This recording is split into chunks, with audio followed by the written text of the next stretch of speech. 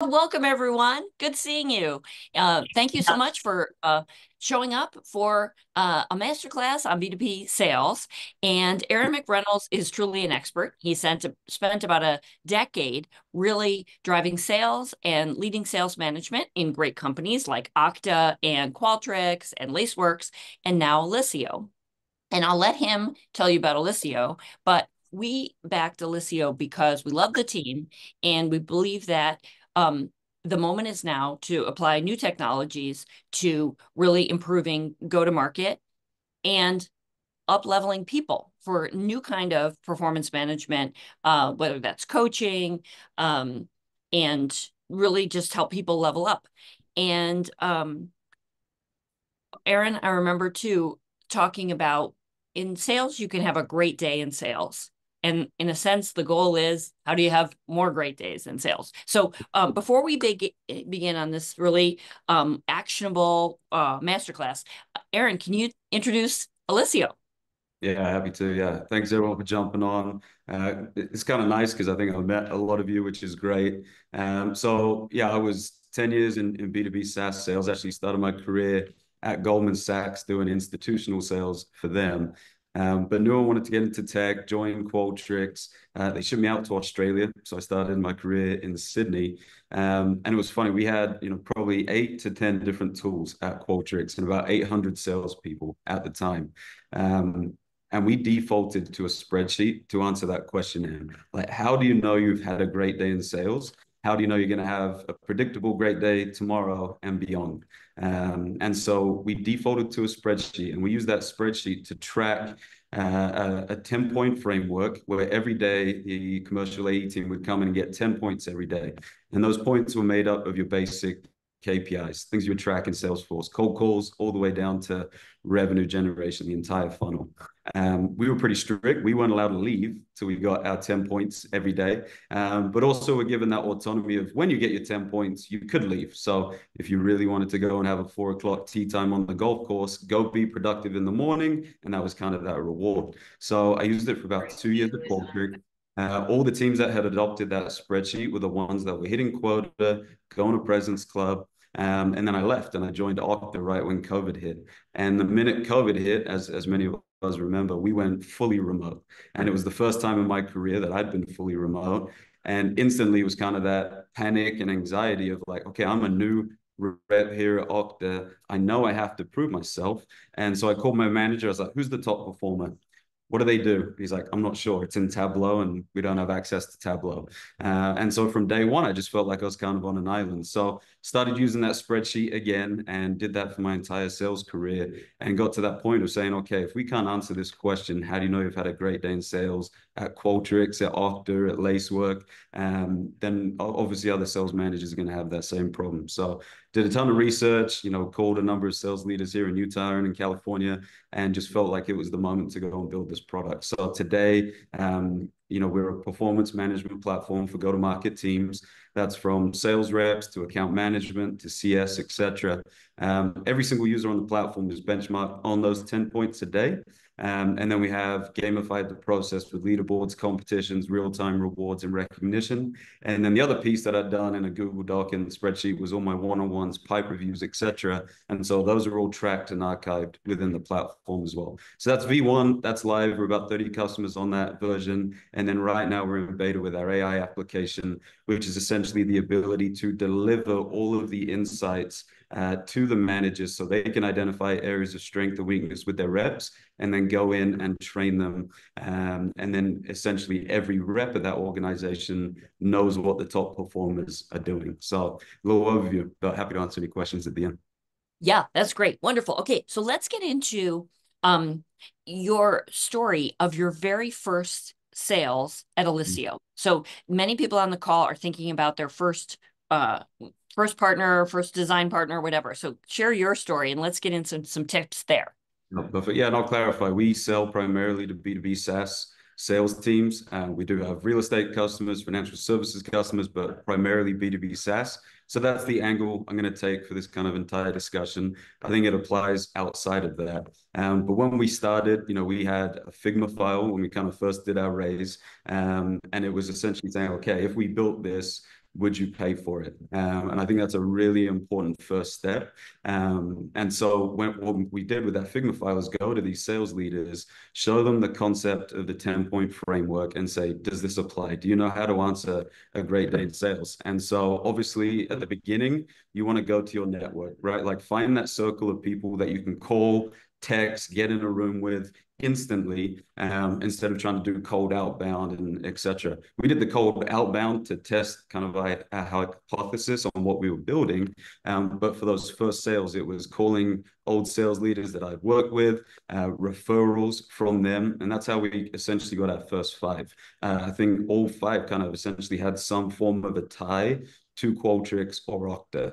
And that's what we kind of always recommend. We've done this for a number of startups. It's go to that middle of your circle and then ask for the referrals. And it's called the swarm approach. So you start in the middle of the hive and then you go out and you go out and out. And so, I think we're fortunate, we were backed by VCs. And so the ability to go and say, okay, we've identified this company in your portfolio. We think it would resonate. Can we get an introduction? So that's how we went out and got our first five. Okay. And then how did you're an early stage startup, you've got a Figma file, maybe that's not apparent to them. How did you get credibility and talk about onboarding them? Yeah, I think we were really fortunate. One of our essentially design partners, and I always refer to them as that Michael Jordan, right? It's like, we'll give you the shoes for free, and then I know the kids are going to go out and buy them. And we got fortunate enough that one of those design partners was MongoDB. And so instantly from pretty much month one, we onboarded two sales teams at MongoDB. Everything was manual in nature. We essentially just replaced a spreadsheet for them. And then what was phenomenal is that those two teams organically grew to 8 at MongoDB. We didn't sell those additional teams. It was, hey, I've heard this buzz around the water cooler about XYZ team on Alysio. Can we get on as well? And then before we knew it, we were in Israel and we were in Australia with MongoDB. Okay. And then did you charge them for the product at that time? No, no, we did Okay. not. We said, okay, you guys can have this for free. We want feedback. And I think a crucial part of that is within kind of 2-3 days of being on the platform, they were giving us feature suggestions, of which are still in the platform today. And so that was kind of our give and take. It's like, we'll give you this for free, but we want the feedback. And so they wanted a donut chart breakout of where their reps were spending their time in a day. And we built it and shipped it in 48 hours for them. And so I just think initially from day one, they're like, okay, they're here for us. This is a partnership. But we gave it to them for free. Okay. And I think I heard in there that you had gone to the head of the sales team. And so you had a champion. And were you thinking about, I got to get the champion and I got to get a buy-in from some of the users? Or tell us, what was activation like? Were you tracking their usage so you could make sure they're adhering? Yeah, I think one of the really important pieces is we downloaded a tool like very, very beginning called User Pilot. And for us, User Pilot allows us to see daily active users when they last logged into the platform. And so we were like hawks. We monitored that every hour of every day, who's not logging in. And we would send emails to those users and say, hey, haven't seen the adoption yet. What can we do to help? And so we just kind of gave that white glove service at the beginning of the day. But we were fortunate that, yes, the person that we got initially was the RVP of sales. They just championed it from day one. But I think, the approach and kind of the organic success was he adopted it for the teams that he managed, but he wasn't essentially selling it to anyone else. It was they heard about the product, and then everything was essentially organic inbound to us to go add those additional teams. Looking back on it, we probably could have even pushed him harder to go make additional introductions, etc. But with having that organic success, we just wanted to kind of let that flow and see if that was even a possibility for us going forward to land and expand organically, or how much kind of hand holding would we have to do to get within the rest of the organization. Yeah, it's almost like that's a key metric. So did you establish some target metrics even at the early days to let you know, is it working or, Yeah, that's one of the things we do from day one. It's, hey, give us a report of your performance last month, and let's see how you guys are trending after 1 month on the platform. So we do that with every single customer that we have. We're able to now tout a 32% increase in productivity with the platform. And then we just ran a POC with Scorpion, and they saw a 96% increase in productivity. Awesome. On their metrics, which I love about that. There's a lot of software companies today that are talking about their own metrics. They're like, well, people, 40% of people are logging in every day. And at the end of the day, that's important for the company that provides the software, but you're really driving the business metrics of your customer. Yeah, so what was kind of fascinating is, we had built essentially templates out of the box where if you don't know what a great day looks like, or you don't know which KPIs to track for your sales team, out of the box, we have those. And now we're fortunate enough that we've collected over 1 million KPIs in the platform and it's data driven. But before that, we were just kind of winging it, saying, hey, I've been in sales for 10 years. This is what I used to track. This is what MongoDB is tracking. And so they allowed us day one to have a template that says MongoDB Yeah. framework. And so any user of the platform that didn't know what they were doing, we were able to say, hey, if you don't know, we can kind of help you and coach you through which metrics are important. And if you don't trust us, here's the third best sales team in North America. Here's MongoDB's metrics. Wow. Okay. And Christina asked a question, and everybody should feel free to put their questions in. Tell us about, did the other teams at MongoDB start paying, or what was your path to start charging customers? Yeah, so we haven't ever charged MongoDB. Like for us, it's such a valuable narrative and story and has opened so many doors. That leader actually has left. And so now we're in a position where we say, okay, any additional sales teams, we are going to charge you going forward. And so now we're kind of on the front foot to go and sell deeper into MongoDB. I think we just made that decision early on for how good of a partner they were. It's like, no, Yeah. no, you guys keep serving us. You guys can have it for free. And then we actually had a referral link from that sales manager where anyone that goes to his website and they want to understand what he does for a good day, it actually links directly to the requested demo on Alysio. Wow. So it's kind of, it's gone beyond just giving them a free product now.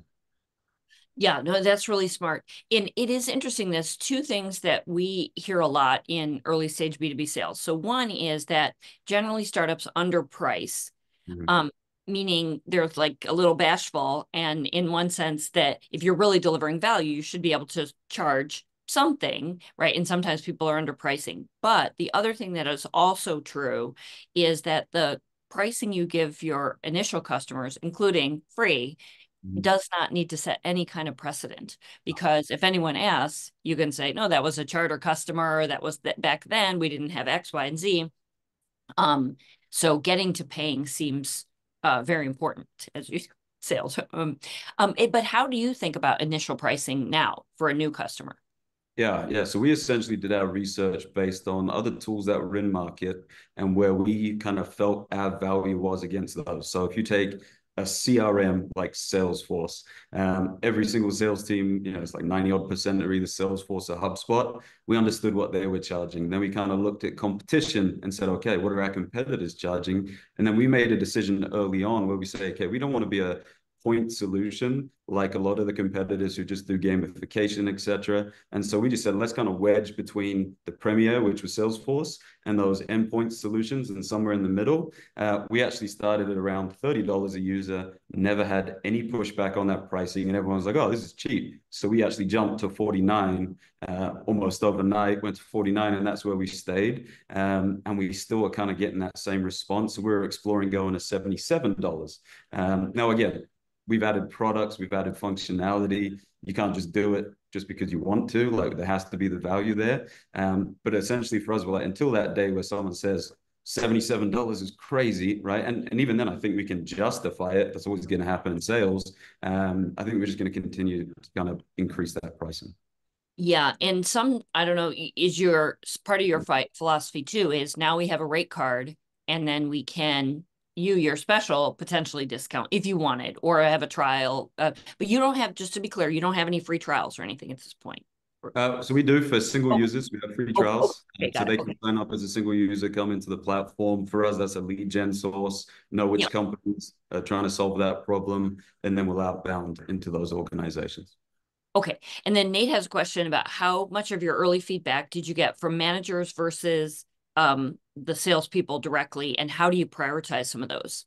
Yeah, really good question. In fact, that's probably one of the bigger mistakes that we made at the beginning is I'd been a rep and I'd been a manager, and it was kind of my philosophy from day one of like, I want to build this tool for the reps. Like most people build sales tools for rev ops, and then they're never the end user, right? And so you have things like Tableau where it's like, I want access, but it's so expensive, I can't get in. It's too complicated for a rep to use. So what do? We default to a spreadsheet. So initially, we gathered a lot of the feedback from the reps. Then we said, okay, actually, who do we sell to? We sell to the CROs and the VP of sales.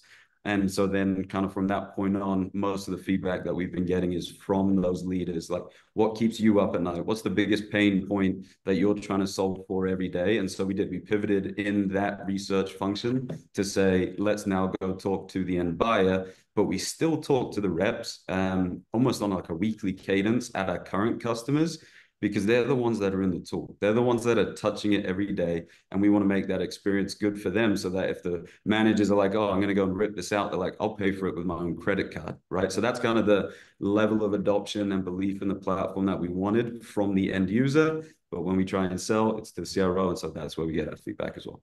Yeah, it's really interesting. I mean, the great thing about sales is there is alignment. Like in compliance, people really don't like Big Brother because the only benefit is you're going to get in trouble.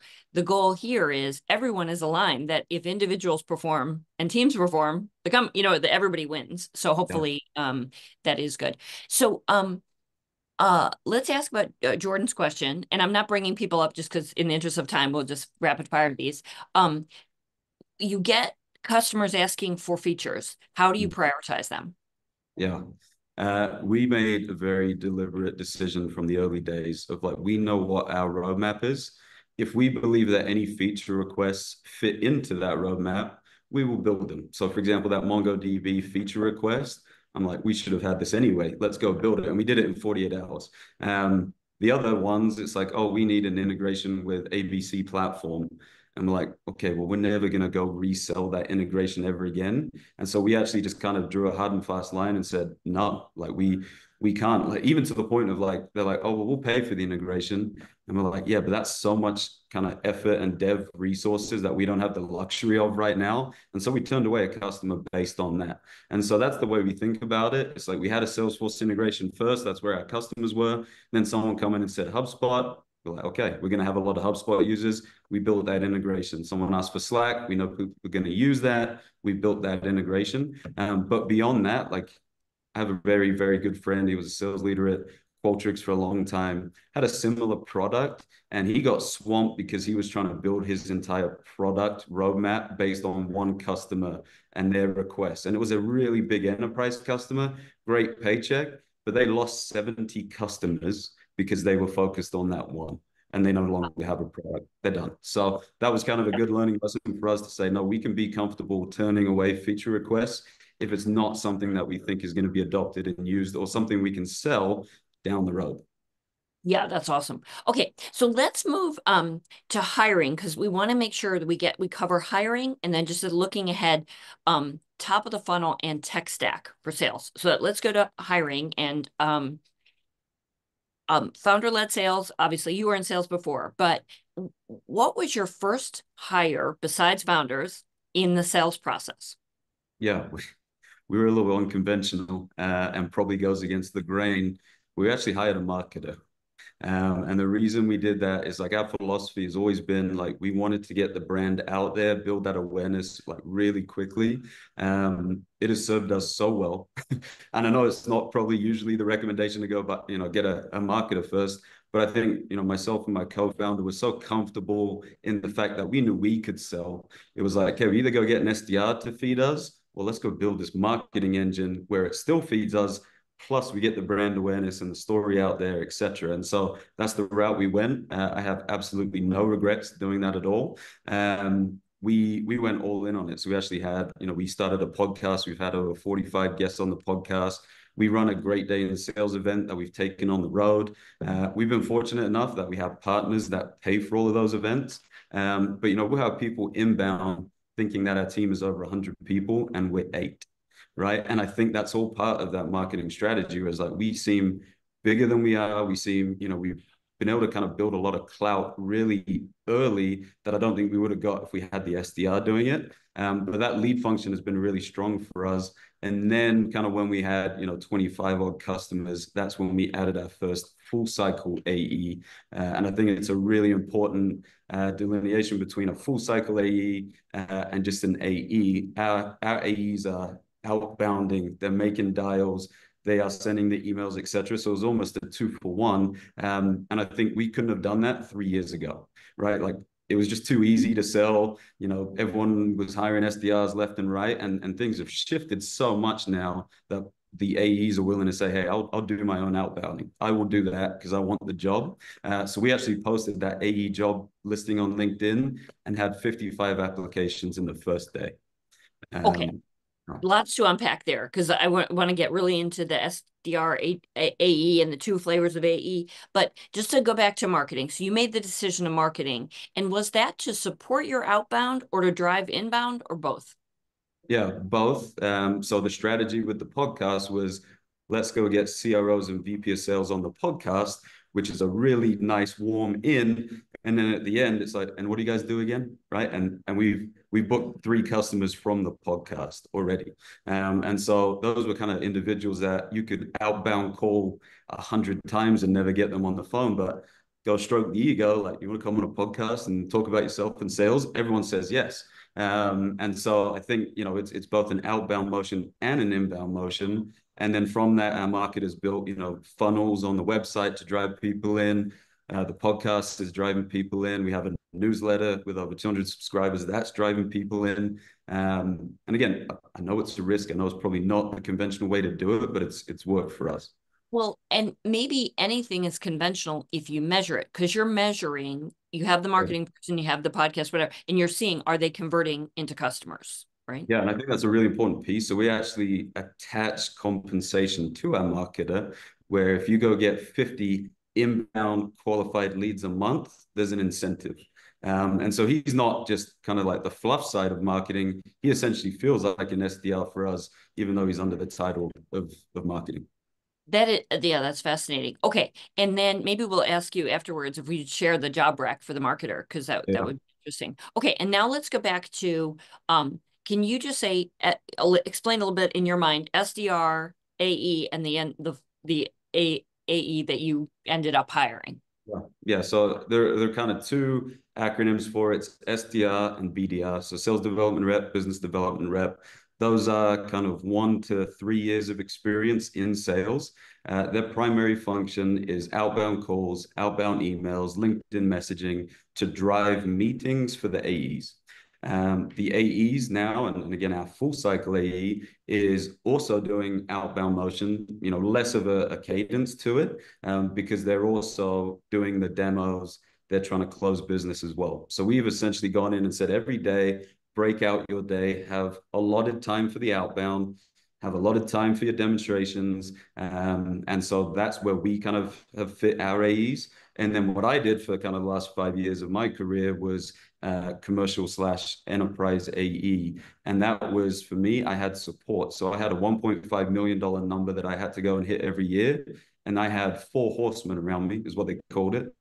So I had a dedicated SE, solutions engineer, who did all my demos. I had a dedicated SDR just for me, who did all my outbound. I had a channel partnerships person and a dedicated marketer. And so it just depends kind of what stage you're at, where you're selling to. But that's kind of the 3 breakouts that you'll see. Okay, and now you're the founder, CEO, doing a lot of things. When do you engage with customers in Yeah, sales? all day. So I've given myself a number, so I still have a quota for myself. I have done the same thing on my calendar. I have 2 blocks in my day just for outbounding. So that's me being a sales rep and just making those calls, sending the emails. And then I'm probably on 4 to 5 demos a day. So we actually set it with our AEs where it's like, you can only pull me in and use my time once you get to a certain stage. So I need you to be able to do the initial discovery. I need you to qualify it. I need you to be comfortable enough to do the demo. And then we always try and match titles. So if they're bringing a CRO in on their side or a CEO, of course I'll come in. But obviously, like my time is valuable. And so I kind of essentially have them qualify it to a certain stage. But I'm also doing my own demos. Okay, so let's talk a little bit more about hiring and then the onboarding and success metrics. And I think a mutual friend of ours talks about always hire two people on sales teams because they're kind of, but how should we think about really the nitty gritty of hiring? Yeah, I agree. So, Derek, that we're talking about, I think we come from the same institution. It's the Sam Blond philosophy. It's a Jason Lemkin philosophy.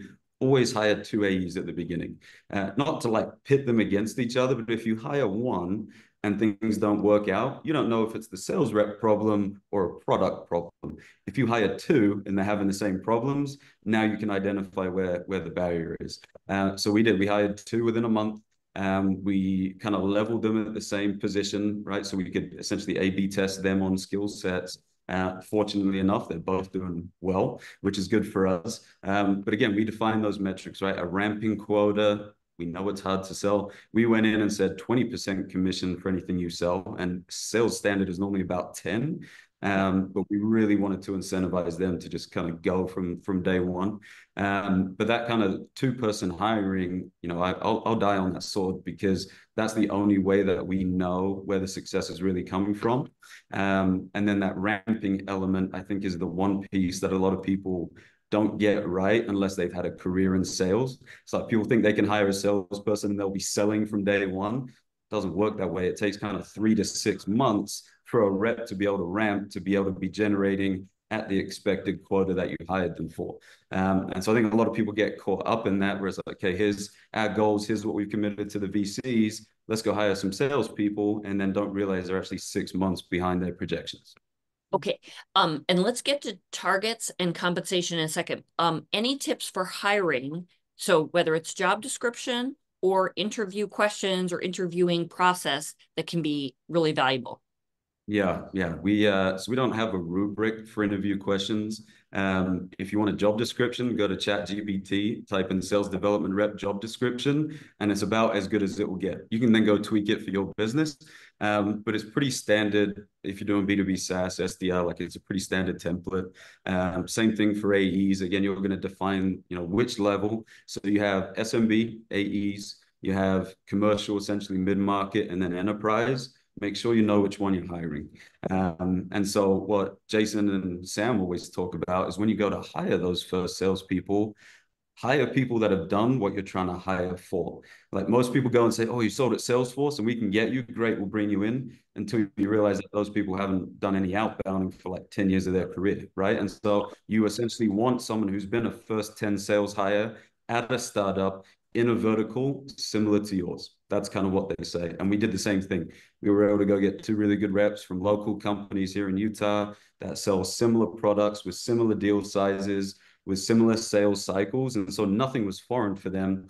And it's like all I had to do at that point then was give them the talk track, and they were able to go from day one. Okay. And then how important was stage? Had those reps been at an early stage company before? Yeah, they were both essentially Series A companies in Okay. Utah. Correct. Okay. And then, okay. And let's talk a little bit about benchmarks, like how many calls should they be making? What should be the conversion rate or something like that? What's either your rule of thumbs or where would you suggest founders go to find such benchmarks? Yeah, I think it's a really good question around, again, what level of AE are you hiring? What SDR are you hiring? For me, SDRs are about 100 calls a day, usually, usually around 50 emails a day. LinkedIn messages about 25 a day. I've always gone for an omni-channel approach to outbound. Sales has changed. Cold calls don't work like they used to 5 years ago. Emails don't work like they used to. So we have all our reps essentially SMS texting, really strong on LinkedIn. Again, kind of part of that marketing play. And then I have always said in an interview, ask them, what's your cadence today? And that will give you a really good kind of feel on how comfortable they are with outbound. I'll be transparent. I hated outbound. Like I didn't make a cold call at Qualtrics in 4 years. It's not how I worked, but I was successful, and I was lucky that I had managers that understood that. But if you'd have hired me thinking I was going to go and make 100 cold calls, it was never going to happen. That's not how I operated. So I think it's really important in the interview. What's your current cadence? What do you do from an outbound perspective? Does that align with what your expectations are? And then I would say for an AE, it's like maybe 50 cold calls a day, 25, essentially just cut in half whatever an SDR is doing, knowing that they're going to be spending about half their day doing demos and discovery meetings. Okay, great. And okay, let's talk a little bit more about compensation. So I liked your idea of the ramping quota, pay them 20%, get them motivated, let them see the goals. How did you think about base versus incentive comp for reps? Yeah, we actually use, luckily again, I kind of know what the benchmarks are, at least here in Utah. And that was kind of a piece that we tested early on is, okay, do we want to go get a rep in California? You're going to pay 30 grand more for the same level of talent. And so we made a decision early on that we want them in the office. We want them to be able to learn from us, have that element of osmosis. And so we were able to find what the benchmarks were for the other essentially big tech companies in Utah. Our base is a little bit lower, but the fact that we paid 20% commission, we were able to go get two really good AEs. And so obviously I don't recommend that for everyone. But, again, we were trying to be scrappy. We still wanted really good talent. Could we get them for a little bit less from an annual salary standpoint, but incentivize them with that commission structure? And it's worked for us. Okay. And then after the ramp period, do you think about still a straight line percentage for commission? Or are you saying here's your quota and here's your target incentive comp, therefore the kind of commission rate falls out of it? Yeah. So B2B SaaS salespeople, it's a pretty standard structure. You have a base salary, which is 50% of your overall number. And then we call it OTE. So on target earnings, you add another 50%, and that total number gives you the OTE. So for example, if I'm 150K base, my OTE is 300, and that was 10% of a 1.5 number. Like it's that simple and structured. Great. And that's pretty standard across B2B SaaS. Okay. And you've mentioned Jason Lemkin from SaaStr. Would you recommend the SaaStr blog for anybody who's trying to get smarter on sales and benchmark? Is that it? Yeah, my number one recommendation, Sam Blond. Um, he's done a number of podcasts. I think he was the CRO at Brex. He did Zenefits with Jason back in the day, really close with the Rippling people. He essentially goes on these podcasts and shares a lot of tips and tricks about hiring an initial sales team. I would say he's essentially the gold standard. So he Great. did, it was a 20 VC podcast with Sam Blond, and I can share the link after. Okay, yeah, we'll make sure that we get that out. Okay, so now let's move to the tech stack because I think this is super actionable. So cast yourself back to day zero, and you got maybe a spreadsheet or whatever. But what should early companies be thinking about in Yeah, terms of? I would say the tech stack's kind of combined of a few pieces. Yeah, so you need a CRM early days. We were fortunate enough through Village, we got a massive discount on HubSpot. We're still on that platform. I think Salesforce is overkill for early stage companies. I talk about it essentially like Apple versus Android. Like, are you comfortable with just an iPhone? All the apps are right where they should be. It's easy to use. That's HubSpot. If you want to get super complicated, go do Salesforce, right? All the bells and whistles. But I think day one, I would honestly suggest a HubSpot. I would then say you need what we call a revenue intelligence tool. So this will be your Apollos, your Gongs, your Clary, outreaches, etc. And that is kind of the core of the outbound motion. So that's where you're sending your emails from. That's where you get your database of customers you're going to potentially reach out to. And then obviously the third piece we wanted to go in and bring in is essentially an additional lead magnet, like a Warmly or a Qualified in our B2B, where we understand who's come to our website. And it's kind of unconventional again, but like I really recommend that at the early stage when you're trying to figure out who your ICP is, because you can see who's hitting the website. So if there's a bunch of financial services people, but you're selling real estate, you got a problem, right? And so we use both of those tools. We use Warmly and our B2B. And so I think like from an initial stack, Apollo is my suggestion for early stage because you'll get a database, you'll get an outbound dialer, you'll get an email sequence tool, and then you can go and get an outreach if you really need once you've got a larger team. But yeah, HubSpot, Apollo, and then an RB2B or a Warmly, and Alysio, of course. Yes, exactly, exactly. Okay, and then let's just talk about top of funnel. How should somebody think about building that initial top of funnel? Yeah, again, I think that that omni-channel approach where cold calls and emails worked for about a decade, right? That's the primary way that we did sales. Now, I honestly think 50 to 60% of our outbounding efforts and the top of funnel generation comes from LinkedIn. Yeah. Probably more pertinent to us because that's where our buyers live. But that's kind of the question you have to ask yourselves, like, where do our buyers live? If they're at trade shows, like, go be at the trade shows. You're going to get much more success being at a trade show than making 1,000 cold calls. And so for us, it's I'd say it's a mix of the outbound efforts, the inbound from the marketing, and then we actually have been heavy on the events piece as well. And that's the approach that we take. So we call it omni-channel, multiple threads, different ways. And then you're testing in the early days to essentially say, like, where does our success come from? And that's going to be different for every organization. At old companies, for me, it was email. That's just what worked. But I was pinging CISOs and CTOs. They don't live on LinkedIn. So LinkedIn didn't make sense for me. And so you really have to think about that. The other piece is you can jump into partnerships. And so if you are selling to a very kind of complicated buyer like a CTO or a CISO, they don't want to talk to salespeople. They want to talk to their partners who they know and trust, who will deliver products to them. And so early days, you have to think about that as well. Can I get in front of my buyer, which is the channel that's working to get them into the top of funnel? And then I just say double down on whichever effort is working the best for you at the beginning. And talk to us about the channels. Are you incenting the channels? How do you make those work? Yeah, I think the hardest thing early days is those channel partners want to sell products that they know they can get a big paycheck on, and they have to trust you. So it's a muscle that takes a while to build up. Like, I was at Lacework, we had $2 billion in funding, and we still had partners that didn't want to sell our product. So you have to be able to go and compete with the others in your industry. They may be already selling a competitor. You have to figure that out. But I would say kind of start local and figure out that narrative in your home base first. Who are the best channel partners in Utah, in Austin, in California, and then figure out that motion with them early days. What did they expect? What percentage do they want to take off the top? Make those relationships. Like, we were going to, these channel partners, kids basketball games and things like that, where it's like you have to build a relationship. But in the end, for the last 5 years of my career, I did 95% of my number from channel partners. So Yeah, it just depends on what that looks like.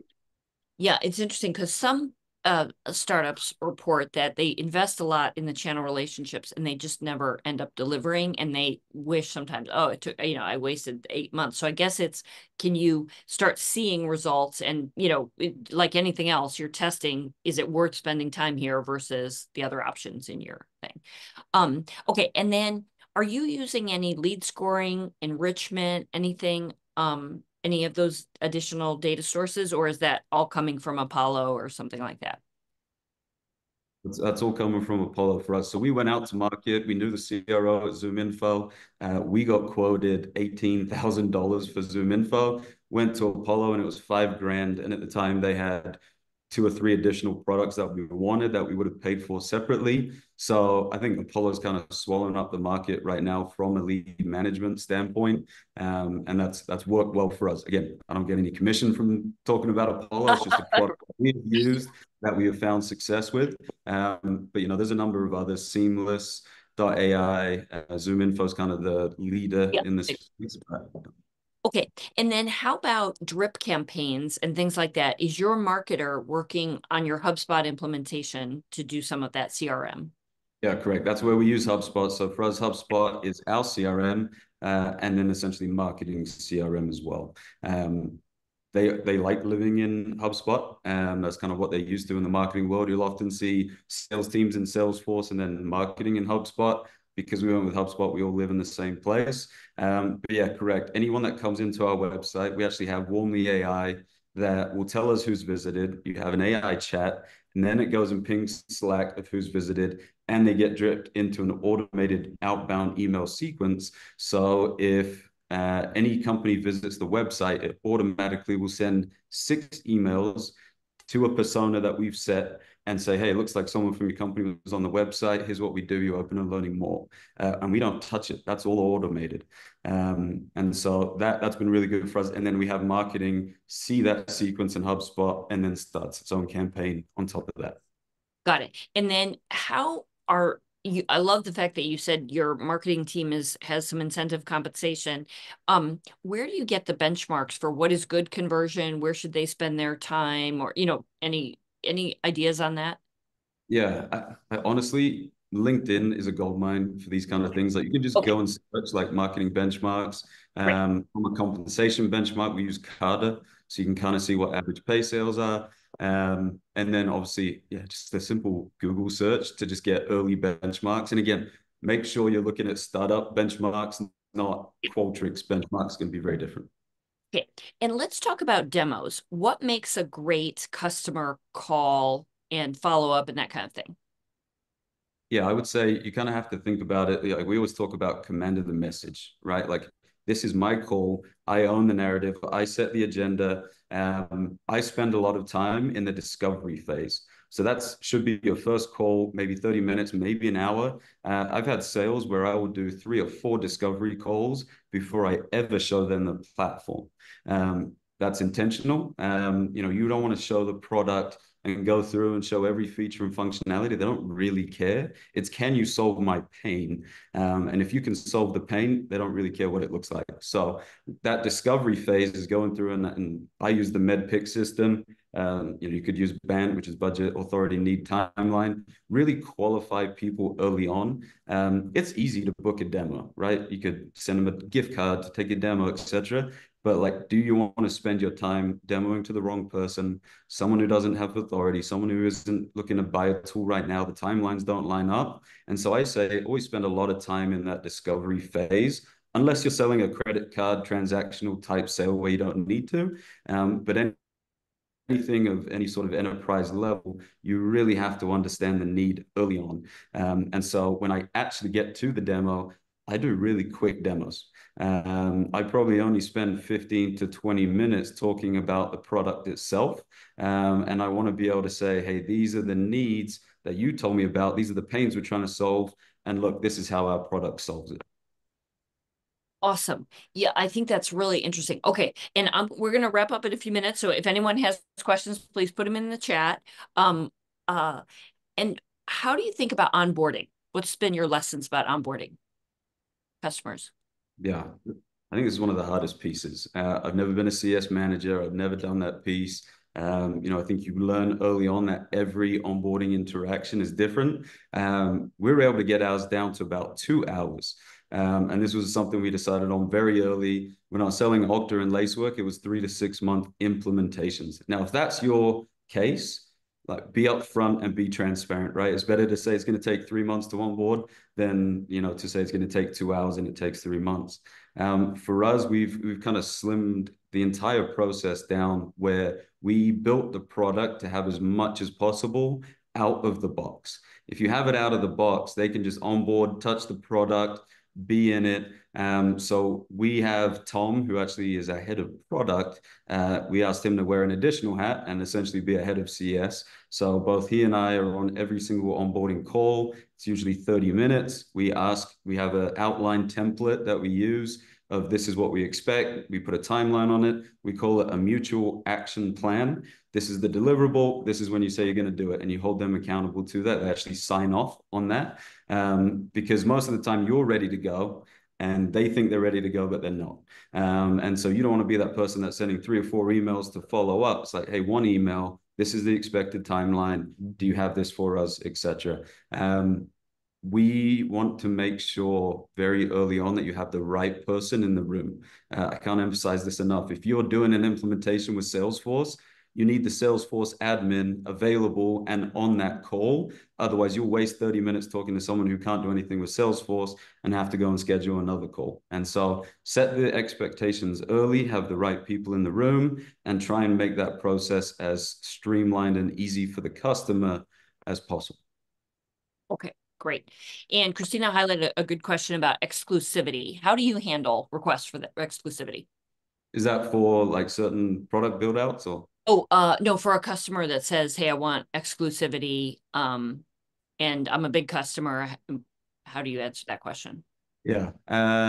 Fortunately for us, we haven't run into that yet. I had it at Qualtrics and whatnot. I think it's really easy at the early stages to say like we don't have the bandwidth, right? And to be comfortable with that. Oftentimes, we will prioritize certain customers and say, okay, this one is a 30K deal. Let's onboard them first.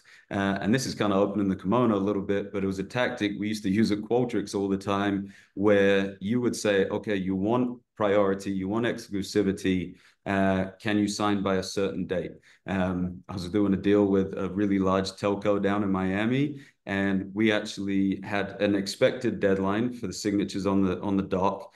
They said, hey, we're going to have to push it. And I use that as a tactic to say, well, then you're going to get pushed down the queue for onboarding. And now your timeline that you gave me, you're not going to be able to hit. And so the CTO called in 15 people on a Saturday and we hashed everything out. So I think be careful with how you use it. And again, like I just think it comes down more to the resources. Like, is it worth it for your team to go and take that on, push 5 other customers down the way to go and do that one? That's a decision you have to make. Got it. Okay. And then any tips for creating urgency with customers? Yeah, yeah. So we always talk about having a compelling event. Oftentimes, this is dictated by the customer. Oftentimes, you're going to have to fabricate one, right? So, like I just talked about, if you don't sign by X date, you're getting pushed 3 months down the onboarding queue. Is that real? Maybe, right? But they don't know that, and that could be the case. And so you can use that as a compelling event. Like you can sign by here, and I promise you, you'll on board on Monday.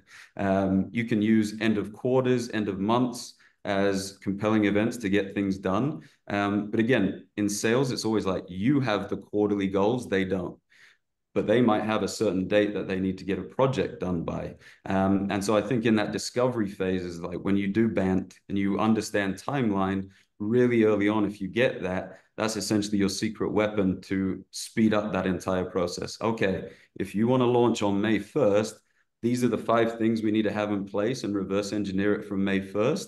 And that creates that timeline and the urgency. I mean, I hate it, but there's also the option for discounts. Yeah, yeah. Every salesperson does it. If you're comfortable with your pricing, you know kind of where you have the wiggle room and it's worth it, you can always use those. But I say it's a last resort. Um, Yes, exactly. Well, and then the other is that what are the other appeals to ego? We've heard like things like, oh, which is if you sign by this date, we'll do a joint press release or we'll feature you in our newsletter or we'll put your CEO on our podcast or, like sometimes that can help.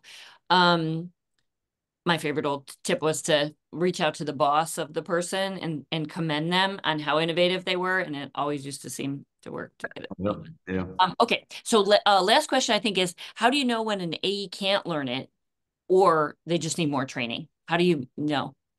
Is a tough balance, right? So I think that always comes down to at onboarding, set the metrics, right? So you have ramping expectations.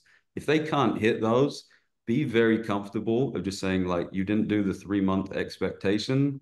We have to let you go. There's a really big tech company in Utah. They're extremely transparent about that. You get fired if you don't hit those onboarding metrics. Now, I think you can kind of see behind the curtain sometimes and say, okay, they got a little bit unlucky. There's a lot of talent here. It's worthwhile. But if that's the case and they didn't hit those first 3 month metrics, give them a little bit of a grace period and set another 3 months of metrics and hold them accountable. And if they haven't done it again, now you got a bigger problem on your hands. But I think everyone has to be comfortable with firing fast because salespeople, we can learn a lot of things, but inherently most of it is internal. Like, do they have the drive? Do they have the grit? Do they really want it as much as you do? Because if they do, they will figure out a way to hit those metrics. But if they miss it twice, like just rip the band-aid off. They're not going to change. Love it. Well, I don't want to end on that note because that seems very The it's world really is real. yeah, But no, that is yeah, that's amazing. And then I think that idea that because you're tracking it, you know where they're getting stuck. Are they getting the meetings? Okay, they didn't get the meeting, are they not? Whatever. And then there's some as your platform, let's coaching. So and tell us how can folks on the call learn more about Alysio, tell us anything they should know. Yeah, Alysio.ai is our website. Aaron at Alysio.ai is my email. If you email me, I'll respond. And then if not, LinkedIn message to me as well. Happy to chat. Wonderful. Well, Aaron, thank you so much for your time and your expertise, and it's worth its weight in gold. Thank you so much. Thanks, everybody. Thanks, Appreciate it. everybody. Take care. Way to go. So appreciated. Of course. Thank you, Anne. Appreciate it. See you soon. Thank Tina, you. take care. Bye-bye. Bye.